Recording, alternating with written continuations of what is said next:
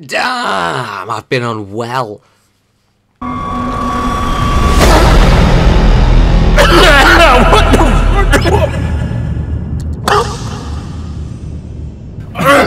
Oh shit!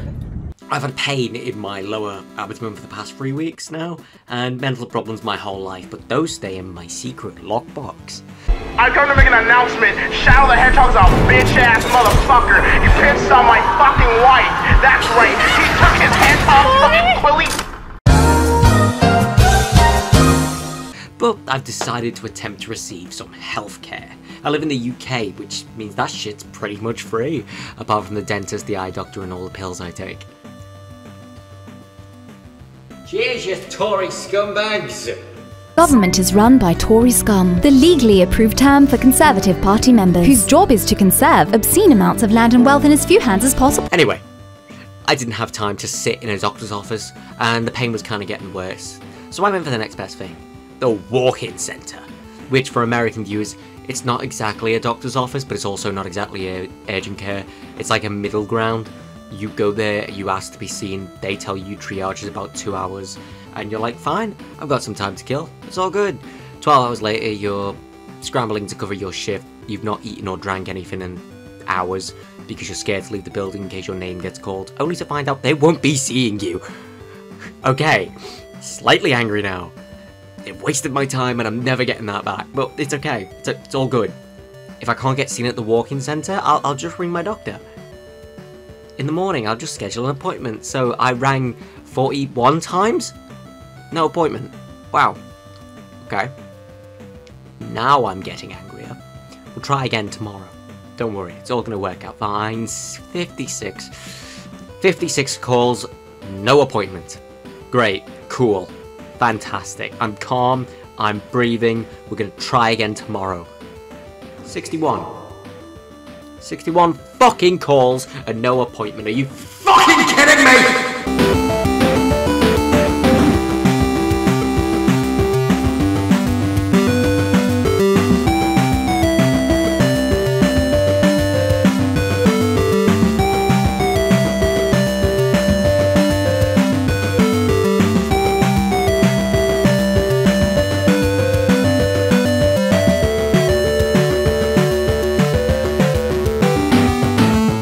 The NHS stands for the National Health Service, which is the UK's answer to medical care you receive in the US, where a heart operation leaves you stuck sucking dick to cover the payment plan. Now you have to pay the rest. Thank goodness. How much should I pay?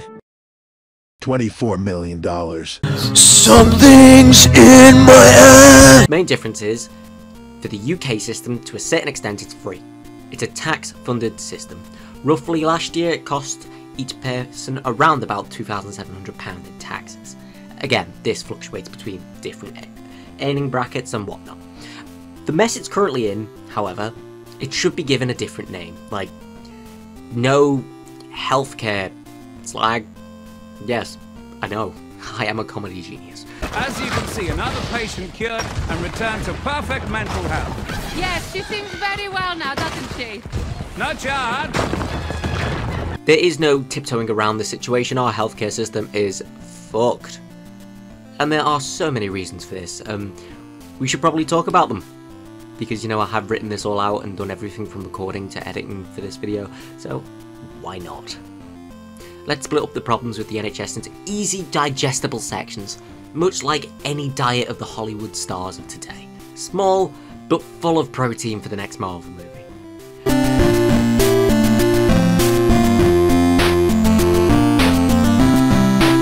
The NHS has a total of 1.27 million-ish staff on the books in England, which are classed as full-time equivalent, meaning anything from they're working directly for the NHS or they're on the bank, meaning they can choose what shifts they work for what departments via either private hire or the company themselves, whilst working at least 37.5 hours a week. However, whilst this may seem like a large number, the amount of vacancies stood at 9.7% according to the House of Lords Library, which translates to around about 133,446 jobs going in England in 2022 for the NHS. With a total of around about, at a rough estimate from the NHS website, 8,721 NHS locations in England, ranging from hospitals to GP practices to ambulance trusts. That means on average there's at least 15 roles going unfulfilled. Talking about the numbers, basically. What do they mean? Meaning people already on payroll are having to fill in for these missing people, leading to, obviously, overworked staff.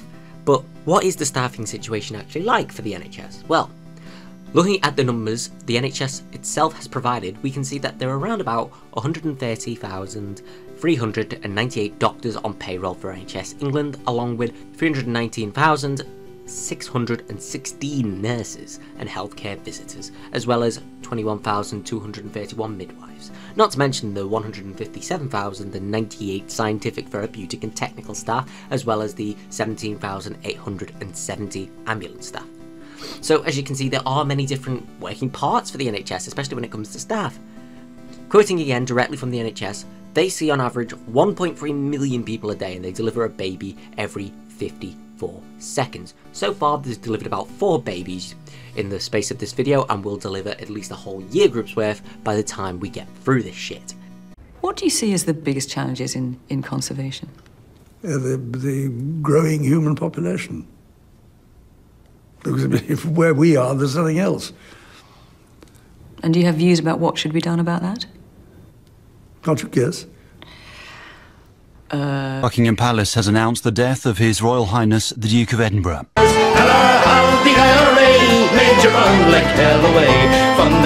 With that many people to see, and that many babies being born, with the amount of staff they have on hand, it's a wonder that shit ever gets done. Now, I imagine you're wondering, why is the NHS why is it understaffed? Come on, man! Why is it understaffed? Come on! Where are the people? Well, according to Sky News, in the UK, a whopping 10,365 staff resigned from the NHS last year due to a work-life balance. Working long hours whilst attempting to care for vulnerable people obviously fucking takes a toll. That does not need to be said. However, working double shifts, filling in for other duties outside of your job role, and being unable to afford to eat, at the end of it would pretty much be too much for anyone to take. Because the wages that these people are on are ridiculously low for the job they perform. The CEO of NHS England, Amanda Pritchard, who is in charge of managing the £130 billion budget the trust receives every year to function, supposedly earns around about £255,000 a year, according to the Daily Mail and the Telegraph. However, those statistics are coming from the Daily Mail and the Telegraph, so take it with a pinch of salt. Slam the door! Meanwhile, nurses in England have a starting salary as little as £22,383.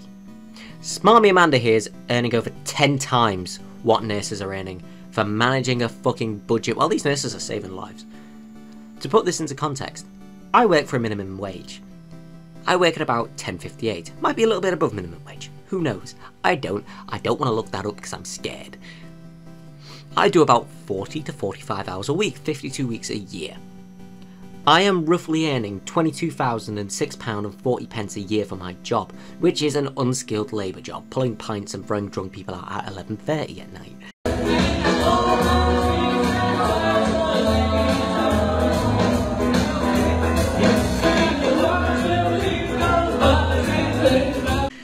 I should not be earning the same amount as a nurse who has been through medical school for years to save lives, when all I do is break families apart through alcoholism and abandonment issues. Time you say divorce, you just look so cute. Now, I'm not saying I should be paid less here. Please don't get it twisted. I need the money for my 7 kids and 3 wives. But what I am saying is the nurses need to get paid more. A lot like CEOs should be getting paid less. You know? It's not rocket science, it's medicine. It's a different fucking field, you jabs. I get it together, Greg! Fucking Greg.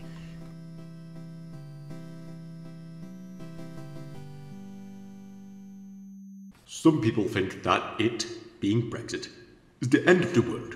It is not. On the contrary, it's a massive opportunity for this country. Boris Johnson, seconds before being fired out of a cannon at the circus.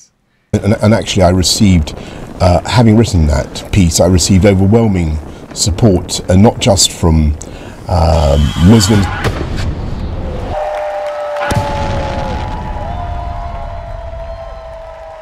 It's no secret that Brexit was a bad idea. Frankly, the whole situation has looked like a really messy divorce. Mum and Dad are arguing about who gets what and that they don't love each other anymore, whilst the child worries it's about to go back to the 80s where car bombings and sending threats to prime ministers were cool. By the way, they turned the quote from the IRA to Margaret Thatcher into an inspirational quote on Facebook, and it doesn't get any better than that, baby.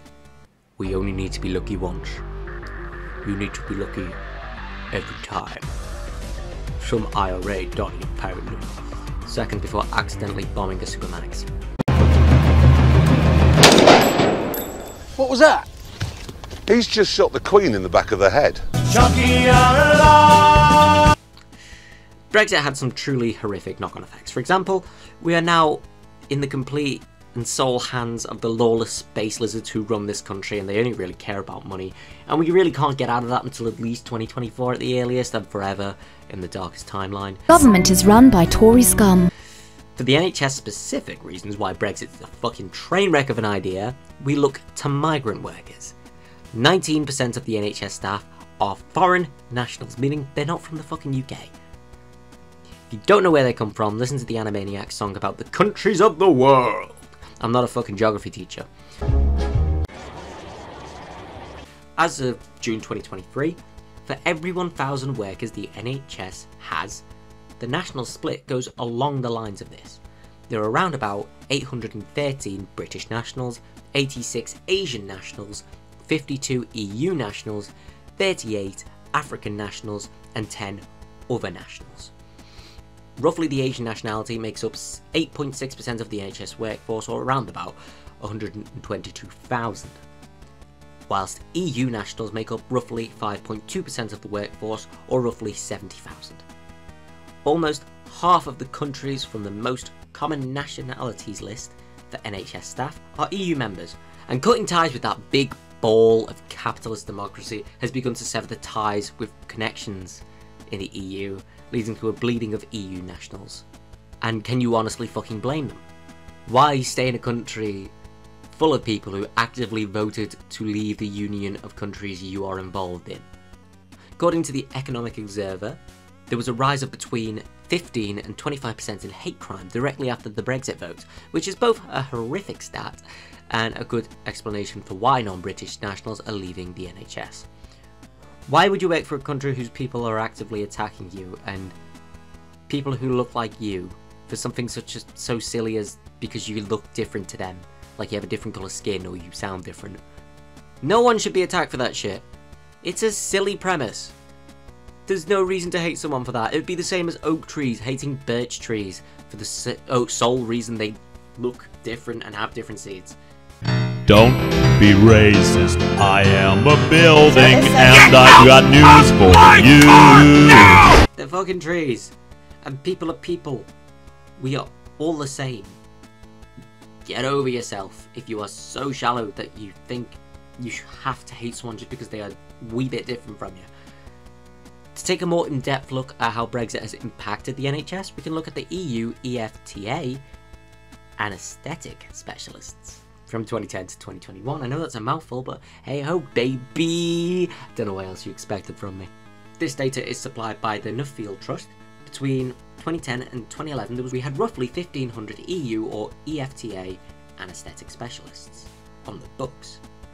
And that number was slowly but steadily rising until 2015 when Brexit occurred. Then we see a predicted rate and an actual rate. We can see that the number of specialists has fucking stagnated, with a rise in 2020 due to the COVID-19 pandemic, which could be seen as an outlier of sorts. Predicted numbers show around about 2,300 anaesthetic specialists should have been on the books, but in reality, we are sitting just below 2,000 with a trajectory of loss going forward. If this isn't direct proof of the negative impact Brexit has on the NHS, I genuinely don't know what is. Apart from lockdowns and parties and Johnson being a prick.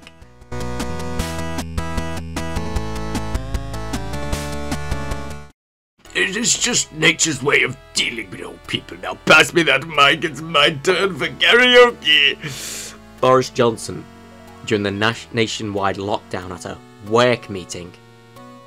Wink.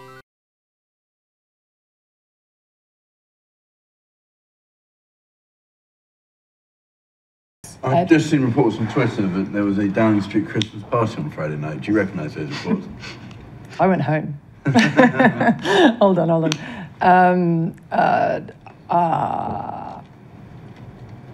Would the Prime Minister condone having a Christmas party?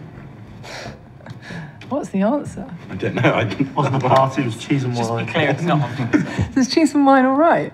No. It was a business meeting. I'm joking. This is recorded. This fictional party was a business meeting. And it was not socially distanced. COVID was ever so slightly a very shitty time to be alive. The whole thing I do now, this YouTube channel, started because I was brutally depressed in lockdown. Being unable to go outside was fucking awful, and watching the news, seeing the death toll rise every day, and all the fear-mongering done by the media, just had me in a depressive spiral like no other.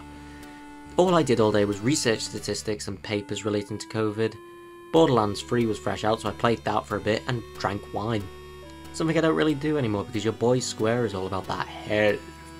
Ain't no fucking joke here, I'm a fucking alcoholic, bitch. You won't get in there, I'm a joke here, I'm a threat to taste after. Drink whiskey now instead, it's healthier.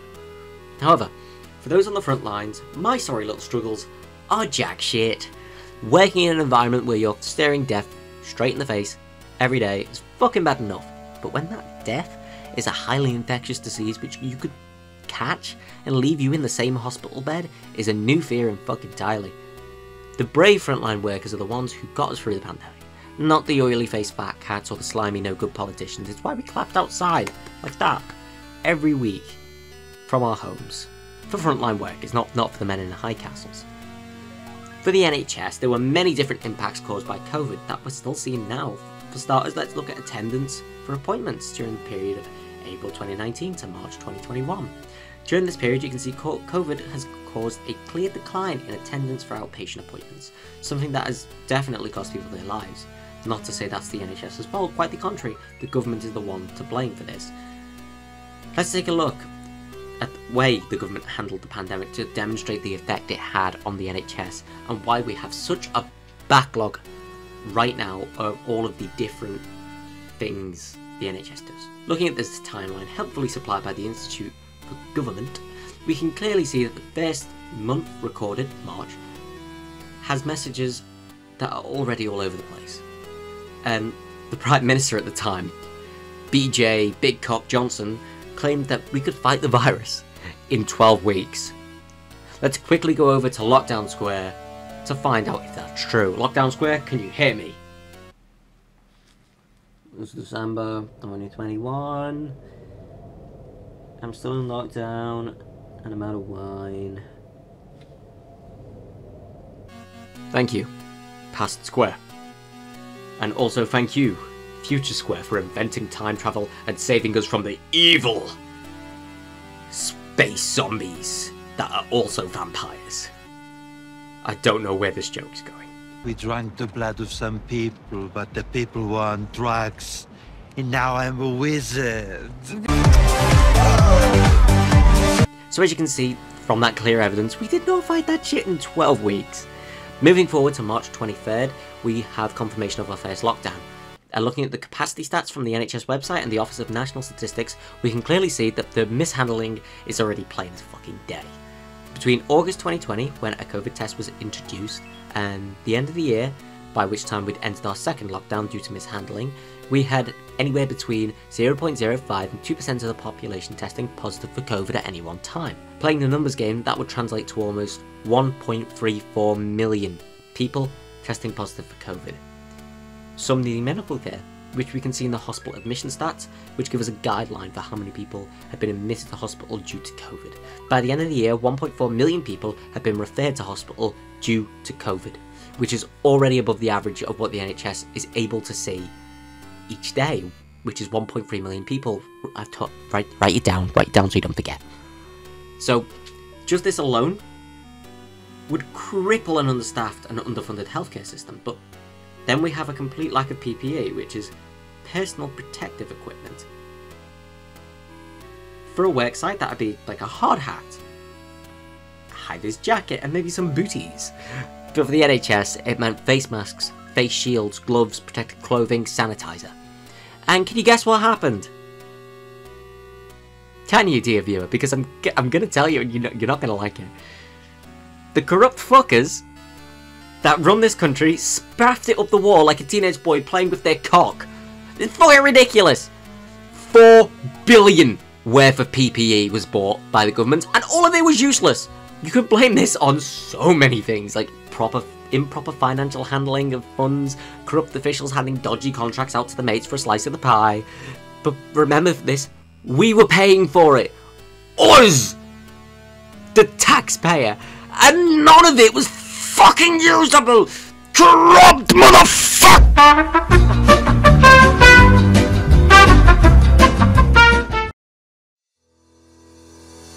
My name is Steve Dugson, here for coffee. You like energy, right? Good. Well, decent coffee. Get addicted to caffeine. All the cool kids are doing it. All you need to do is drink it, or insert it. I don't care, I just love money. Get your coffee today. If you buy now, your next drink will be full price. Buy it now. Buy coffee. Do it. Now.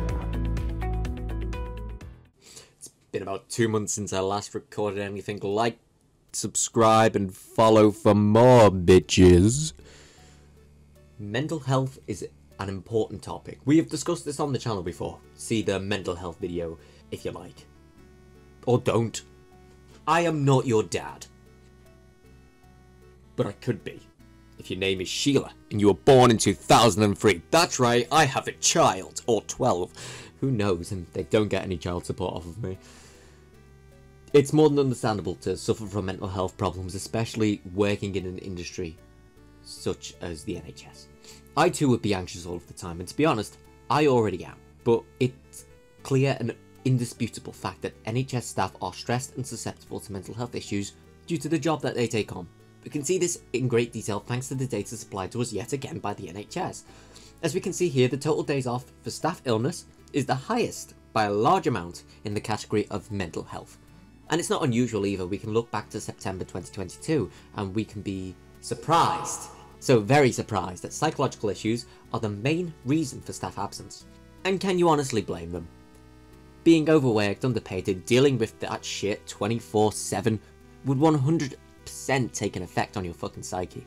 And it's not like you can go and see a mental health specialist either. According to records supplied by the House of Commons, 17,000 staff, or 12% of the mental health professionals, left the NHS between 2021 and 2022, worsening the already existing mental health crisis going on in this fucking country. And again, it's completely understandable.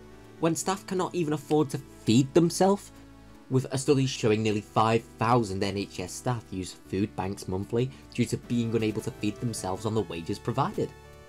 Now, you may say these problems are superficial. How can this mean staff are depressed? Well, if you had trained for years to look after people and then you can't even afford to eat at the end of it, wouldn't you be a bit depressed too? And then you might say, well, they need to manage their money better. Well, it's easier said than done in a cost of living crisis happening in the UK, with the papers having to release such grim stories like when the price of things go back down. It's genuinely dystopian. We're all going to die. Finally, you might say that the NHS staff who take time off because of mental health problems shouldn't be in the job. Well, okay then, let's take a hypothetical run at it. We would lose a lot of staff. Then we'd be even more understaffed, which would lead to existing staff taking on more responsibility. That would lead to further burnout, and by further burnout, we would see a further exodus from the industry. Which leads me to this: if you believe this, the NHS staff shouldn't be depressed or shouldn't be in the job if they can't handle it, fuck off! No one asked you. And they're doing their damn best. Now make like a frog and fuck off. Go to France, they'll eat you, bitch. Yeah. This is a problem we've touched on throughout the video, and I only really have one extra little bit of analysis. Sort your shit out, you Tory cunts! Margaret Thatcher's dead. Ding dong, the wicked bitch is dead.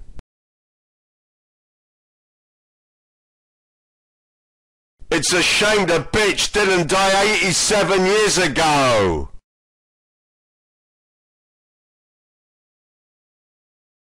It's a shame that the IRA didn't kill the bitch!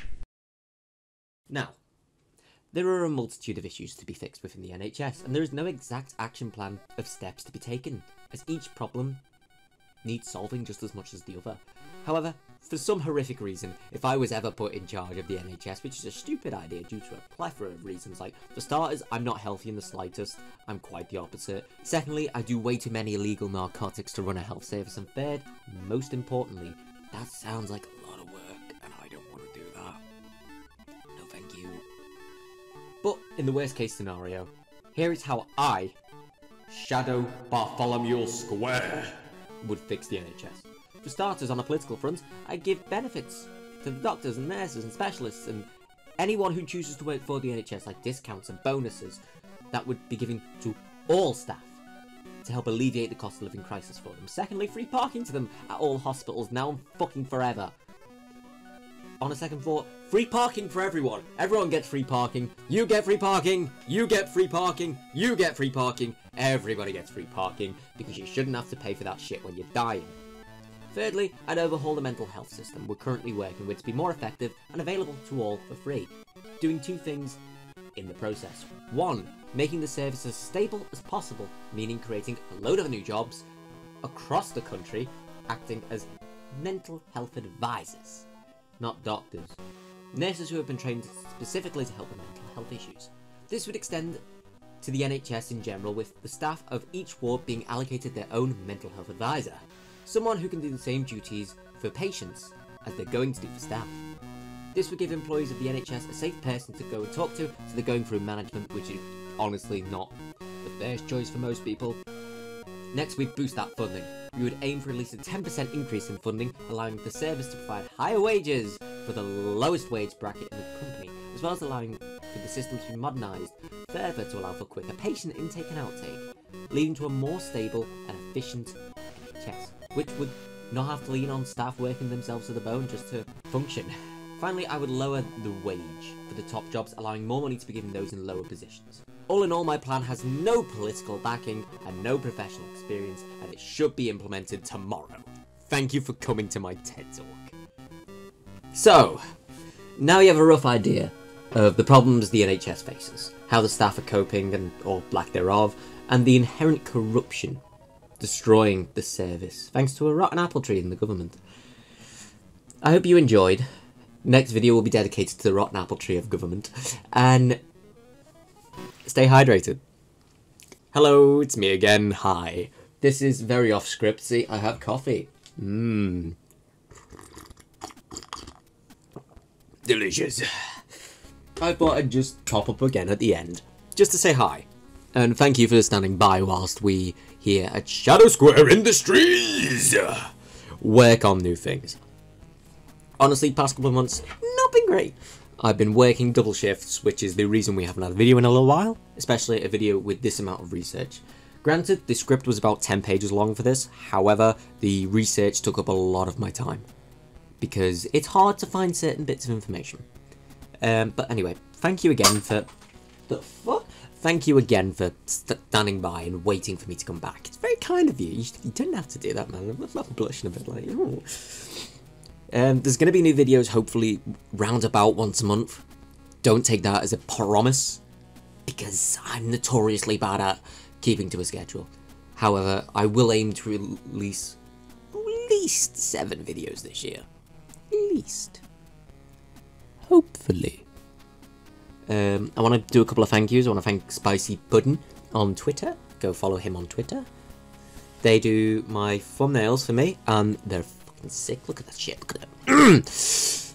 Look at it! Give him money. All of your money. Just forfeit your wallet, motherfucker.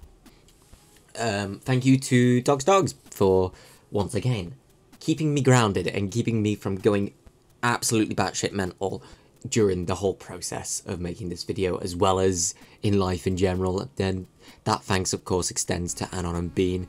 You three are my support. Fucking, you're my support. You're everything. I couldn't do this shit without you guys. in my corner and making sure I'm not about to throw myself into oncoming traffic. And finally, thank you to you, the viewer. It's very kind of you to watch this shit that I pump out. Apologies for the IRA joke.